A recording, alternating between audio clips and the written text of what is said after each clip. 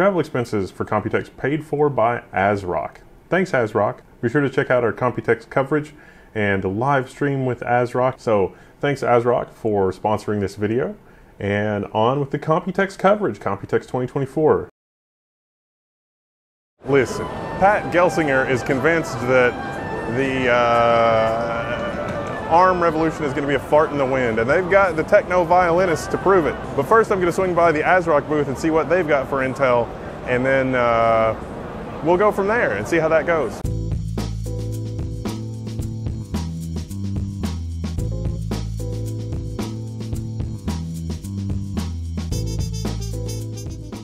So what's coming in the next generation of desktop processors from Intel? Well, for one, ASRock is splitting apart their Tai Chi generation. And so everything is Tai Chi at the high end. The Tai Chi Aqua, you get the Tai Chi OC Formula, the Tai Chi Lite, and then the regular Tai Chi. But there's also a CAM version of the Tai Chi. The CAM version of the Tai Chi is going to enable over 10,000 mega transfer DDR5 because the CAM interface is much lower noise and easier to work with electrically in terms of signal integrity than DDR5 DIMMs. This is very likely the future of DDR5 memory just because it can go so insanely fast. This is LPCAM2, and this is a motherboard that uses LPCAM2. So it's only ever going to be dual channel. You're not going to be able to get 4 DIMMs, but this one board is the equivalent of 2 DIMMs. So 32 gigabytes in this configuration. And this is why it's in the Tai Chi OC formula, because it's going to be able to run really, really absurdly fast. And this is in the Intel Arrow Lake next generation platform. You've also got the Tai Chi Lite. That's coming to North America and everywhere else where people don't really care about RGB. And you'll save some money, and it'll be the same electrical features as Tai Chi, but without all the RGB. Isn't that really awesome? Of course, Phantom Gaming also figures heavily in Intel's lineup. ASRock's also doing something really wild here. They have the M.2 expansion card. This is for M.2, but each of the 4 M.2 are only 1 PCIe lane. So this is really just for bulk storage. You're going to get like the cheap Micro Center Inland 2 terabyte SSDs, load that on, then you'll have 8 terabytes of storage. And it's not going to be really dramatically slower than it would have been when it was using all 4 lanes. That is PCIe Gen 4, not 5, and it runs through the Arrow Lake, our Intel next generation chipset. But yeah, you can see that things aren't going to be a lot different in the Intel next generation system. Oh my gosh, is this the return of PCIe slots? We have so many PCIe slots. What's going on? This would be a great motherboard for, you know, the enthusiast home lab system probably, just because of all the PCIe connect. I'm sure that goes through the chipset. But hey, this is way more PCIe slots than we've seen. If you're a crazy person like me, you're also wondering, like, can I tell by looking at the motherboard what the chipset configuration for Arrow Lake is going to be? And my best guess is it's going to be 8 PCIe lanes. And judging by the redrivers and retimers, maybe, just maybe, it's going to be 4 lanes of Gen 5 and 4 lanes of Gen 4. That would be weird. But that would also be really freaking cool. So 4 lanes of Gen 5 and 4 lanes of Gen 4 to the chipset? That's pretty good. It's basically 12 lanes of Gen 4 equivalent bandwidth. Now, did you notice that the ASRock Aqua motherboard was all Type-C on the rear I/O? It's a bold move, Cotton. Let's see if it works out for them. Don't worry, they're going to bundle some Type-C to Type-A adapters. I asked. Intel was also showing off this W790 system. This is liquid immersion cooling, perfluorocarbon coolant. This is submerged cooling. W3495X, running full tilt, many zillions of watts. They put the radiators in the back.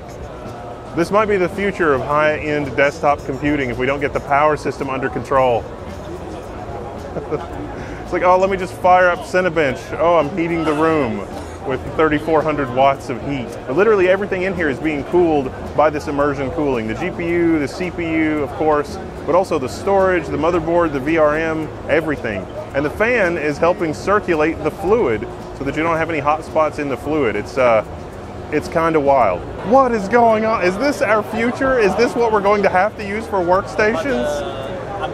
I mean, I know that I need 56 cores. I know that I need a terabyte of memory. If this is what I have to do in order to have that, then okay. ASRock was showing off their Intel Arc GPUs, 2 A770, the Phantom Gaming A770 we've taken a look at before. Also the Challenger A770 to give an updated LED shroud. Both of those are in the 16 gigabyte configuration. There's also the Challenger A750, but also, look at this, the tiny little A380, an A380 that doesn't require external power and has 6 gigs of VRAM. It is a 2-slot card, dual fan, but it doesn't require external power, which means it's under 75 watts. So this system has a Pro Arc GPU in it. This is an A60 8GB. This is actually running an AI thing that is in Blender. And so there's a picture of some BMW cars, but it's going to procedurally generate through AI textures for these models. This is only an 8GB GPU, but it's doing a pretty reasonable job. This is a Xeon Workstation, so the CPUs are getting quite a workout. It's a W3475 with a bunch of memory in it, and the ASRock Z790WS motherboard that I've reviewed previously. So this little system is just zooming right along, and this is a texture that's being applied by AI based on the Blender model. It's a fun little demo. And that's the single slot Arc A60 8GB. It's a professional series, or professional level card. This is the other AI demo that ASRock was showing off. Now this is using a 16GB A770, but it's running automatic 1111, which is pretty cool. And it's using this stable diffusion checkpoint to generate images. They had some other demos that were running with the A770, including text generation and coding helper and some other stuff like that, but it's OpenVINO and the full Intel software stack for AI, so it's pretty awesome, really, I guess. Well, I'm still at the Intel booth looking at the AI PCs, and even Intel is showing off next generation Intel motherboards, codename Arrow Lake, at their own booth, which is weird because I don't know. That desktop CPU's not here yet. It's going to be like maybe later in the year. Maybe we'll find out some more info, but it's under wraps for now. Those don't have anything to do with Lunar Lake. Lunar Lake is just for laptops and high efficiency AI PC stuff. So we'll see. We'll see. I'm Wendell, this is Level 1. I'm signing out. You can find me in the Level 1 forums. Woo!